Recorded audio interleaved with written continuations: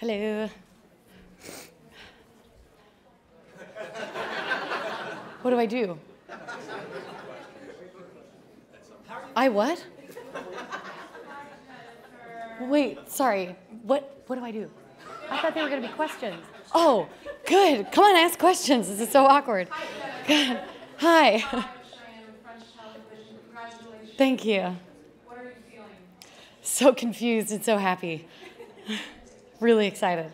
Silver Linings Playbook was such an amazing movie. Where did you find the inspiration for that amazing character? Probably my love for the character, my love for David, and his amazing script.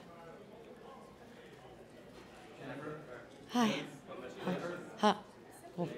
In Silver Linings Playbook, the song "I'm Sure You'll More" by Stevie Wonder makes Bradley Cooper crazy.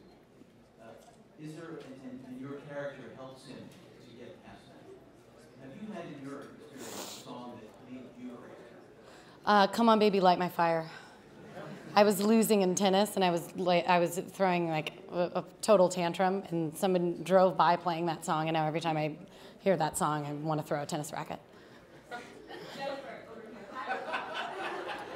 What was it like to work with Bradley, and how do you feel about your Oscar nod? I feel very good about both of those things. Bradley is fantastic, an amazing actor, and an amazing actor to work with, and an amazing person, and he, yeah, he's incredible. He has amazing instincts, and I feel quite good about my Oscar nod. That feels really wonderful. What do you think if you were named J-Law? Is that something you think you'll be using?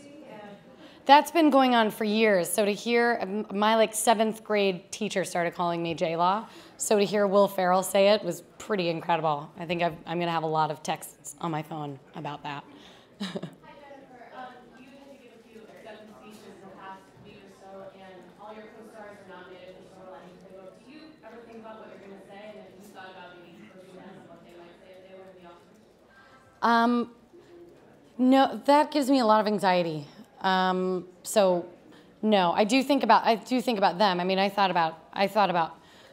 told Bradley when we were shooting that, I mean, I've been thinking about everybody in the cast since we were shooting because they're so phenomenal. But me and the Oscars together gives me lots of anxiety. So no, I haven't yet.